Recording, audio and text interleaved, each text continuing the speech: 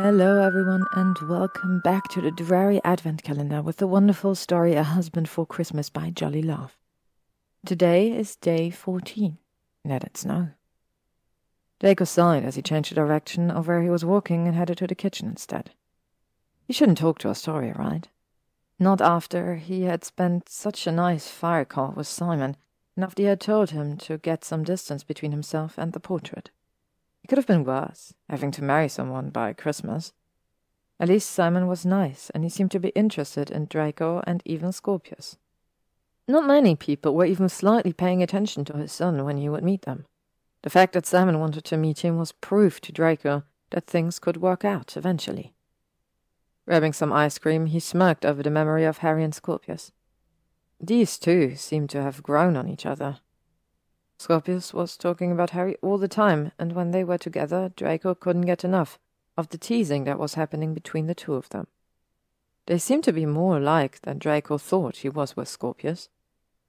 When dinner came, Harry had ordered pizza and given Draco's son a plain cheese one, saying something about having to pay some kind of hot chocolate twice, which had made Scorpius burst out in a fit of giggles, and Harry quickly changed the pizza to the one Scorpius had actually ordered.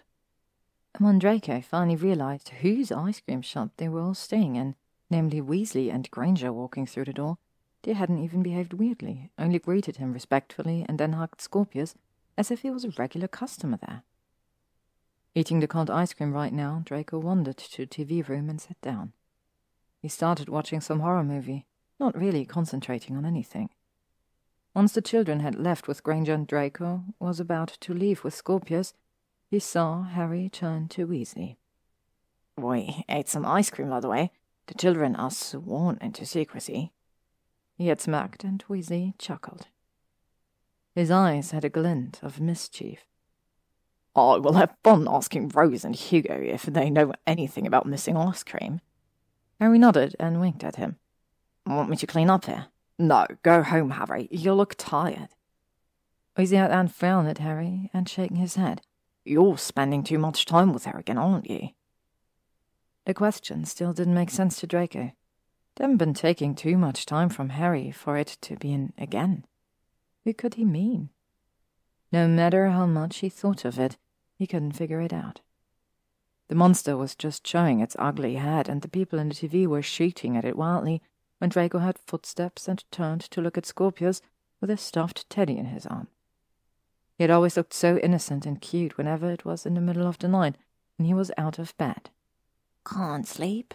his son asked and walked into the room, sitting down on the couch next to him while placing the teddy on his lap. Draco smiled over the simple role reversal. "No, and you?" Scorpius shook his head.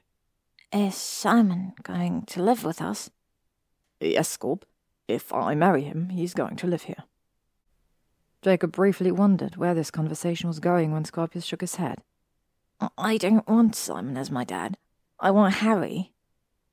Taken aback by this sudden honesty, Draco frowned at his son and found him hugging his teddy bear closely, avoiding eye contact as if he feared Draco was about to freak out. He probably would have if he hadn't been so taken by surprise. "Why would you say that, Scorp? You don't even know how Simon is. We'll meet him soon." "Nobody is better than Harry." Scorpius was still avoiding eye contact.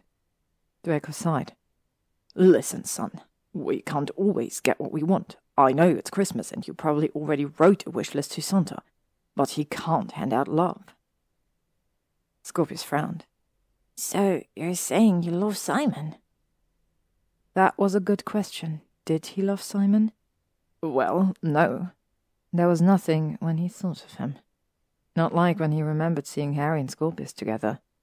But there's this Muggle idiom saying that if life hands you lemons, you make lemonade.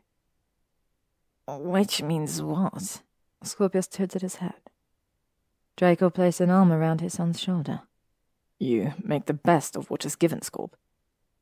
His son didn't seem to get it. "Which is why you have to marry Harry." "Scorpius, listen." Couldn't even start to explain why it wouldn't work, but his 10-year-old son shook his hand and interrupted him quickly. "No, Harry and you work together. You like him, he likes you, I know that. There's no rules saying you can't marry Harry. Why are you not seeing what's right in front of your eyes?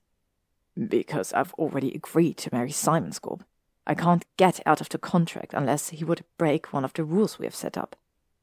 And don't that just dumb? Scorpius answered and left the room without any further comments. To be continued.